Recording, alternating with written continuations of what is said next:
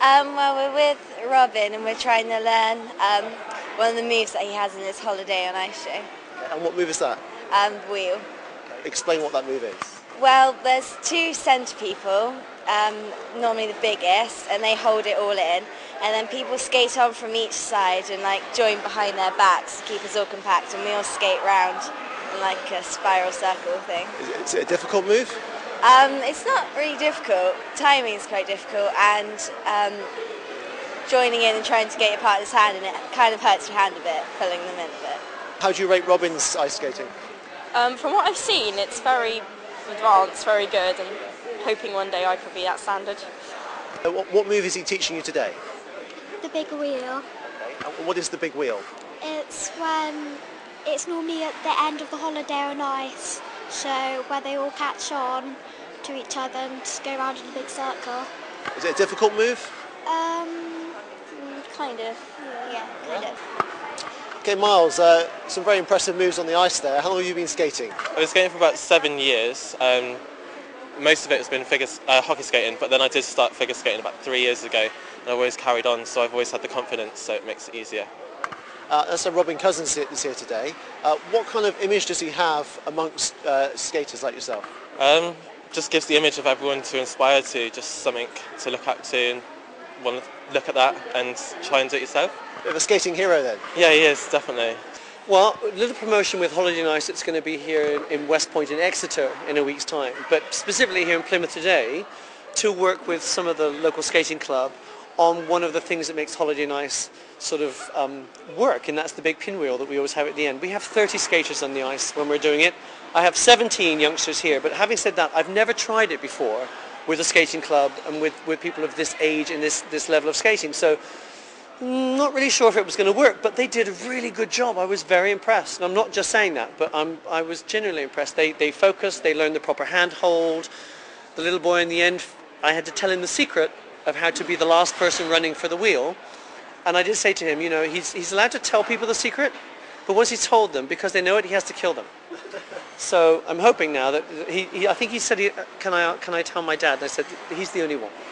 Tell us about dancing on ice. How influential do you think that is to the amount of people that are here today? 10 million people watching every Sunday night, which is a feat in itself. It is fantastic. And between the dancing on ice people who are discovering now Holiday on Ice, the Holiday on Ice people who are discovering dancing on ice, both of those lots of people whose children want to go skating for the first time, you know, it is pushing people through the doors of ice rinks and interest in peaking, especially around the Christmas areas when you have a lot of ice rinks around.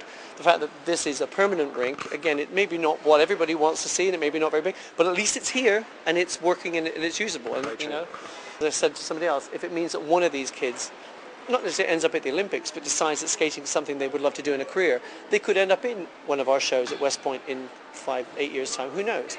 So it's fun. You're impressed with our talent then? As long as they're enjoying it, that's all you can ask for. You know, and you can't say, oh, they're going to be good, they're not going to be good. It's as I try to explain to them and they find it is just me put my skates on and get on the ice. They're doing now what I did when I was that age. There's nothing special or unique about it. There was nothing different than when I was training for the Olympics. It's just more intense, obviously. But for these kids to have a passion for it and enjoy it, and for me it doesn't matter whether it's skating, swimming, jumping, football, whatever, it's the only reason to do it is because you like it. And then because of that, you'll realise that you actually can be quite good at it. And what would you say to anyone that was thinking of doing ice skating that's perhaps a little bit worried about how hard it might be?